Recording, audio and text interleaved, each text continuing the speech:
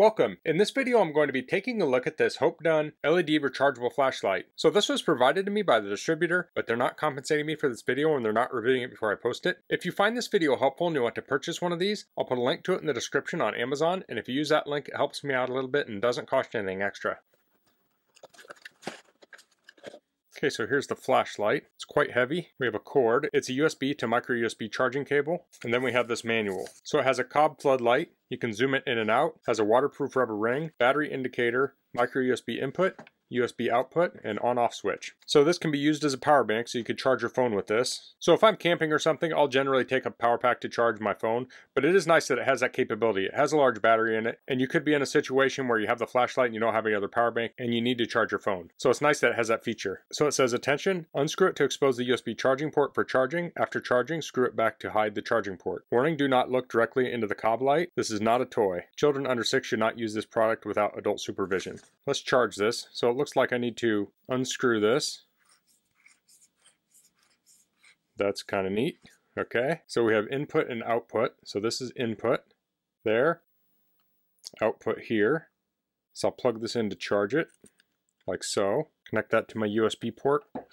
Here we're charging. We're just under 1 amp, so I don't know how high or low that'll go. That can vary a lot. Let me go over some features of this flashlight. It can reach a distance of 1,650 feet away. It has 3 modes. It has high, medium, and low. You can zoom this so you can have more of a spotlight or more of a floodlight. It uses a 26650 lithium cell. It can last up to 10 hours. It has an IPX5 waterproof rating. So the first number, which is the X, is for dust ingress, so this isn't rated for dust ingress. The 5 means it's rated against spraying water. So you can certainly use this in the rain. This isn't made to be submerged like for diving and things like that. And you can spray water at it, but you wouldn't want to spray something like a pressure washer at it. But I don't know why you'd actually do that. So it's made of aluminum. It feels very hefty. It's very heavy. And we can see the chips inside.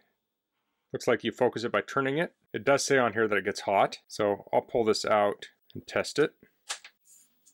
So I'll turn it on like that. Okay. So this is the high mode.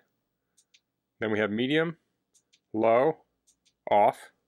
And then we can turn this to change the focus. So this is more of a flood mode. This is more of a spotlight mode.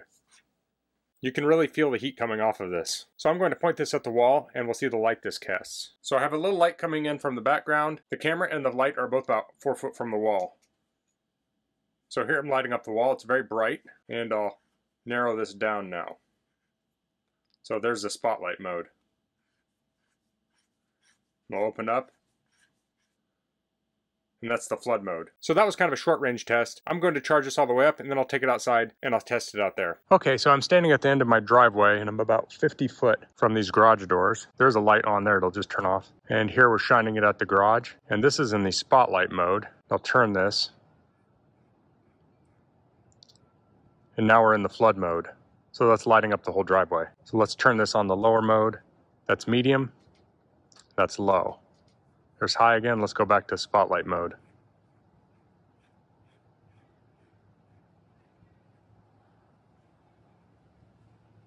So there we go. So this is what it's looking like on the driveway. So it's very bright. So that's the Hopedone USB rechargeable LED flashlight. I really like the light that this casts. It's very even and it's incredibly bright. So I think this flashlight would be great for things like security work. Like if you hear a noise outside of your house, going to check on it. This is a very bright light. And if you did find someone lurking around that wasn't supposed to be on your property, you could stun them by shining this in their eyes. Unlike the flashlights we had when I was growing up, it doesn't have like a bunch of rings in the middle either. It's very even light, so this would be good for doing things even like changing a car tire or diagnosing a problem in an engine of a car or looking through a crawl space or an attic. Of course, you can also turn this and focus it, so if you want a little bit tighter beam, you can have that, or you can open up wider.